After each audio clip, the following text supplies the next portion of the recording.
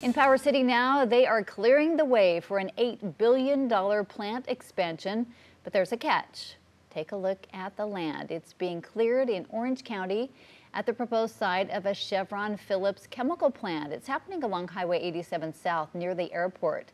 And here's the catch. The deal isn't done yet. According to Orange County Economic Development Director Jessica Hill, company reps say the project is simply land improvements. And if Chevron Phillips approves Orange County to be the home of its plant expansion, the site would be ready for construction.